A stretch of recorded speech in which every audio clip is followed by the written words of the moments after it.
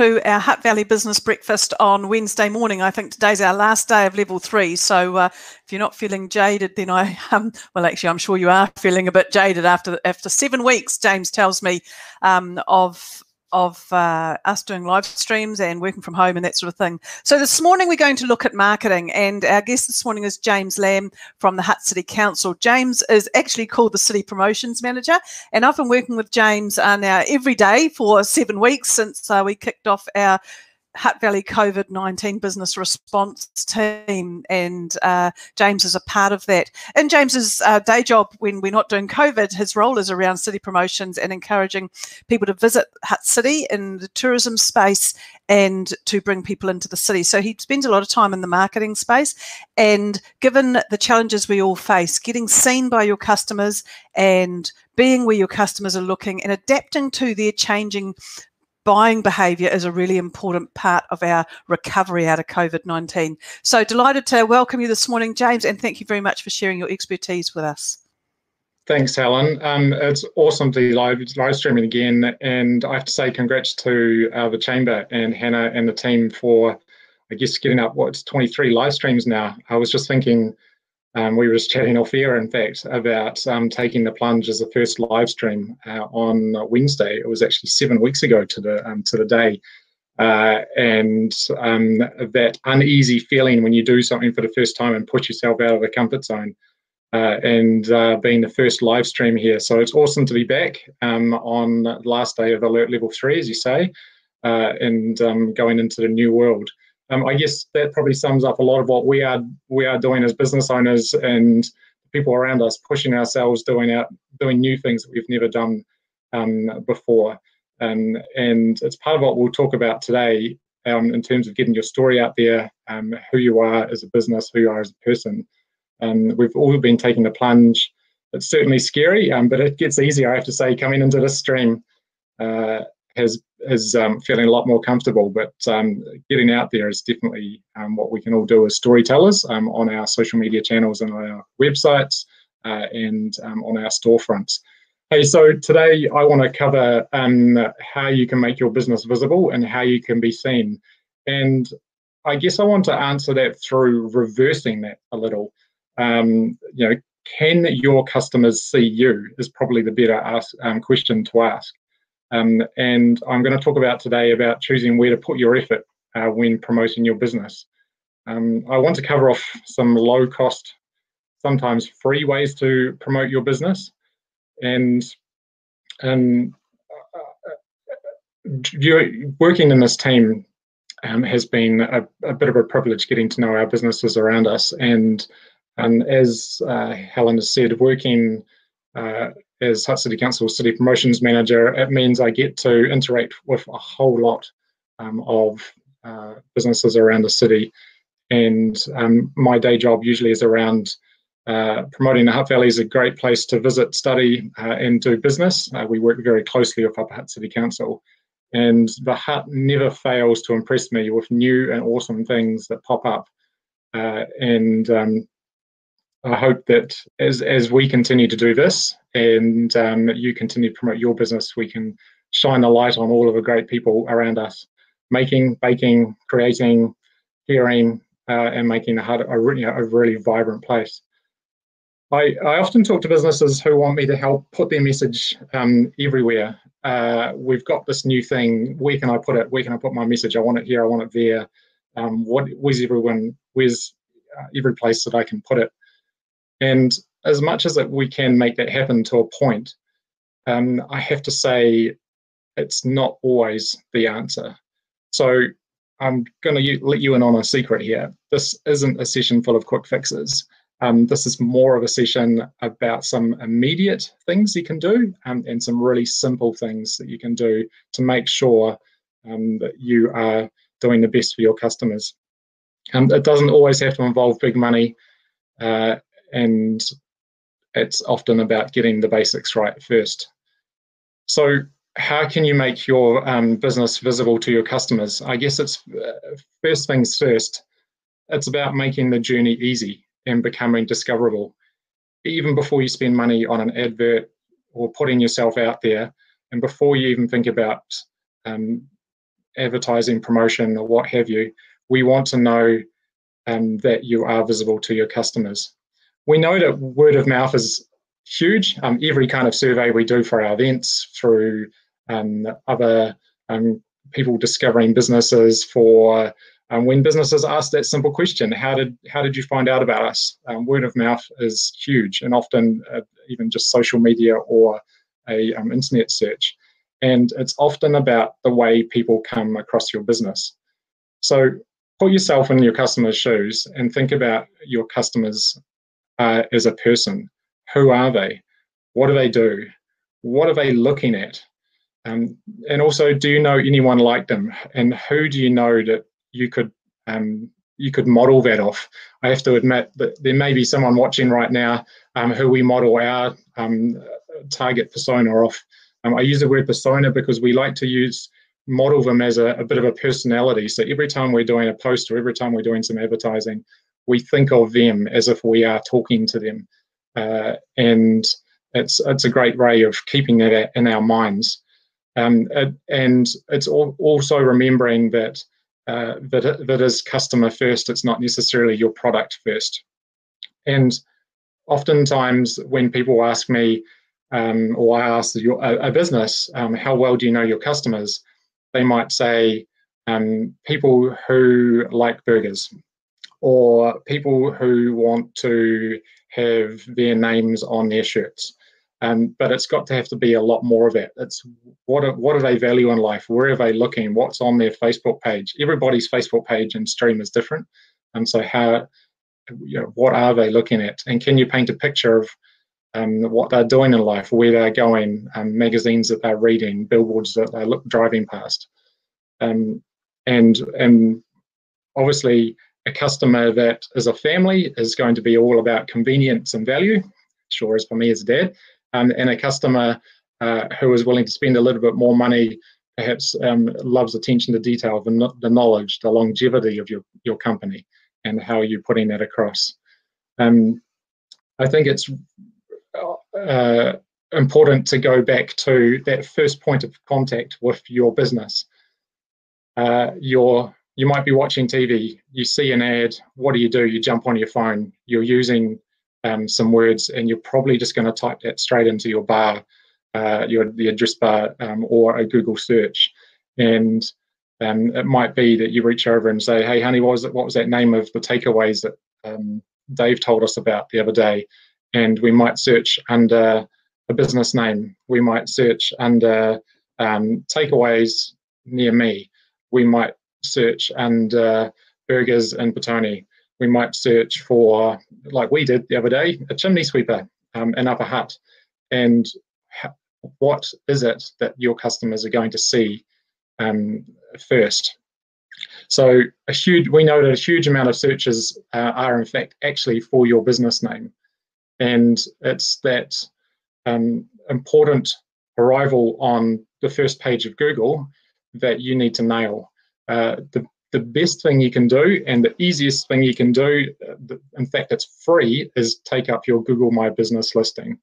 And I was pointed to a really great example yesterday where a business owner had put in a message about their latest status on their Google My Business listing. They had updated the photos on that listing to include their menu, and they could put, they obviously had their hours, their phone numbers, their website. There's a whole lot of power in these little things here, and I actually did it myself.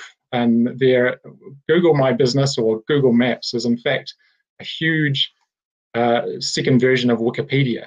I'm a Google local guide, just like millions of other people around the world. And I actually came across a takeaway in Queen's Drive in Lower Hutt that I knew was out of date. And I quickly jumped onto that Google listing. And there's a neat little thing there called Suggest and Edit. So anyone can do this, whether it's for your business or somebody else's. And I jumped in, updated the website. I actually went onto their website, checked their phone number, been a little bit proactive there, and made sure that those details was correct as possible. And sure enough, an hour later, I had an email back from Google to say my changes had been approved. And people are doing this all over the place. So your customers can do this, you can do this, and it's often the first thing that pops up on the right-hand screen of that search result as well, if they're grabbing or looking for your business. I have to admit here that it was probably a few years ago that Google had introduced, in fact, it was probably 2 years ago, Google introduced the Google Travel Guide. It's fair to say we've got a fair way to go yet, but I cried a few tears when I looked under Lower Hutt for the Google Travel Guide, because there was a picture of a whole lot of fencing around a deconstructed building with sand on the road and gravel and what have you, and a very grey, dull image of Ewan Bridge. Over time, that has changed because we've got a whole lot of people out there contributing to Google and putting up images and putting content on there. You can add, obviously customers are adding reviews, you can put photos on there yourself and make sure all your details are up there. If it's an ad that they see, if it's a recommendation a friend makes, or it's even just walking down the street and recognizing that you've got a neat little sticker on the outside saying, hey, we're open online. They'll jump on, and you want to make it easy as possible for them to find you there. Again, put yourself in your customer's shoes. Think like your customer, and are the words that, jump onto Google, check it out. What is coming up when you are Googling your business, and think about the solution that they're trying to find as well. So you're using keywords that they're using. You're not using business terms, but you're using everyday English, plain English terms that they're likely to search for. So they're probably not going to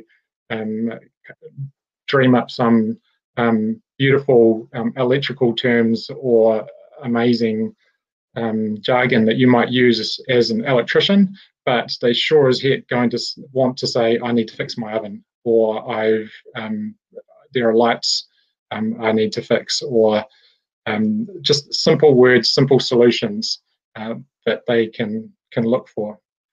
This also comes up in your Google search results under you'll obviously get the link you can click, and then there's some words underneath that. And again, this is an opportunity to use the words that your customers are looking for. And it's from here that your search results are derived. You might have, or your Google linking, your Google ranking, I should say, you'll rank higher in a number of ways. You might have heard of SEO, search engine optimization. And if you don't know anything about that and that freaks you out a little bit, the best thing you can do is actually just use your customer speak. Talk in their words, use their keywords, add the words Upper Hutt or Lower Hutt or Petone or whatever's relevant in terms of location to that opening paragraph on your website. So that's the very first bit that comes into your Google search result as well. Google will rank you higher if you have original content, you're adding to it regularly. You don't need to do it every day or every week, but if there is a regular pattern of new content on your site, Google's going to reward you. So it could just be new products, new things you're doing. And of course, the big one is about being mobile friendly. So we ourselves were actually penalized quite heavily for our website. So huttvalleynz.com was quite clunky, and we made quite a bit of effort into making it mobile friendly and fast. And now we're seeing much higher Google rankings because of that. And Google takes a lot of or favors things that are faster. Clearly, a customer, I think research shows you that after about 4, 5, 6, 7 seconds, they've gone, they've moved on, they've tried something else. So you want to be able to have a site that loads within seconds. You know, we still live in that now world, even though we are a little bit more caring right now and probably a little bit more patient. But obviously, Google right now is rewarding fast sites. There's lots of tools out there that you can use. You can even go into Test My Site on Google. That's probably getting quite a bit of detail, but you can do it in different ways. And I guess your storefront is also your billboard as well. So as I said before, people might be driving past. So what are you doing on your storefront to make sure that it's obvious for people that you are open and online? And of course, social media. Everybody's doing it. It's out there, and it's often the case of when people talk about what generates a lot of referrals back to their business. I want to say something really simple that a lot of us forget. Social media. 2 words. The first word of that is social. Social media needs to be social. It's not about broadcasting your latest product or bombarding them with messages and pushing stuff out. Social media, you win on social media when you are social. It's about personality, it's about stories, it's about interacting as you normally would. You wouldn't just walk into a room and say, hey, would you like to buy my pie? It's $5. You would introduce yourself, you'd say hi, you'd strike up a relationship, and then you'd tell them about your awesome pie. And again, coming back to the first point around, do you know your customers? Where are they at? Where are they hanging out?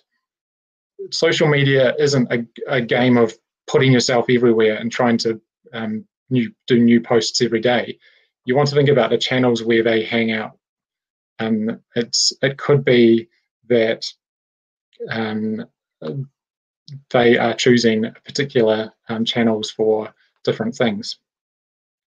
And naturally, Facebook recognizes and pulls posts into people's news feeds more so when people are engaging with them and collaborating. And of course, naturally, when you are asking questions or you're telling a story or you're inviting feedback or engaging with people, you've got a call to action on there, you're going to get that. And I guess the other key thing is around your story and relationships. So putting that social back into social media, you want to give your customers an insight as to who you are. This kind of stuff is not necessarily instant. Yes, you can advertise on Facebook and you can plug away for $5 or $10 a day and make a neat little advert. But when people come to buy from you, they want to buy from a person. They want to know who you are. They want to trust you, and they're oftentimes willing to pay, more money for that. So it could be that you celebrate your milestones, achievements, birthdays. Give us an insight into who you are. The best story I've discovered recently is a certain coffee roaster who was a mechanic once.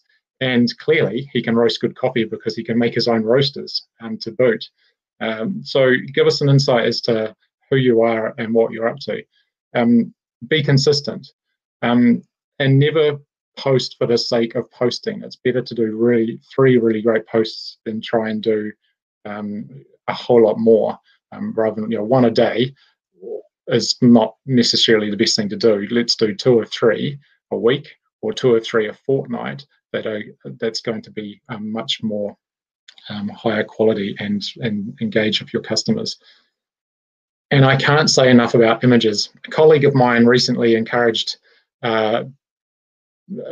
businesses with a professional photographer who went around and took simple photos of their products, and the engagement and the interest that was gained from a really great, good quality photo was huge. And so I can't emphasize that enough. The phones these days are amazing. Think about the angle you're taking them on and use that to your advantage. And the other really important thing to remember is your customers are your best advocates. So back to the Google thing, you're inviting them for reviews and they are contributing information. But also in terms of marketing, you can use them as a way of getting your message out there. I know a local hire company who gives a little card to every single customer after they've returns their equipment and invites them to make a review. It's a little note that goes out with their order, thanking them for their order. Again, adding some personality in there. And also, how are you making it easy for them to find you as well? So on that little card, you're including all your little social media links. You're encouraging people to tag your business. And instead of doing a $2,000 full page ad, you could actually spend $1 or $2 really surprising and delighting them. Make their day just randomly, and that'll be something that they will probably want to then talk about and tag you in as well. So again, going back to that generating of that word of mouth. I guess right now there's a real care for businesses, and customers really want to do the best by businesses, and the businesses who are showing their customers that they care are certainly winning as well. So do find a way to strike up a conversation and grab them while they're there. Who are you? Where did you find us? What do you do? Use every interaction with your customers as a bit of a research exercise.